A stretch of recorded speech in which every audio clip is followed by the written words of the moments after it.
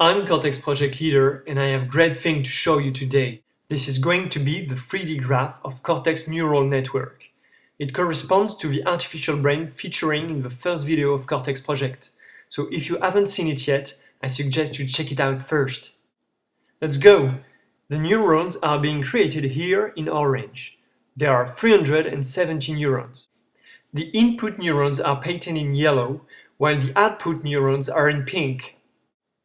The input synapses are created first.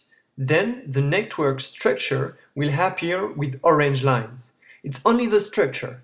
It is not the connections. The synaptic connections will appear soon as gray lines. There are more than 2000 synapses. You can now see the main networks organized around the input and output neurons. Look at them right now because it will be way more messy in a minute when all the synaptic connections are created. I'll let you enjoy the rest of the video, and remember you may subscribe to our blog and YouTube channel as we will be posting on a regular basis. Thank you.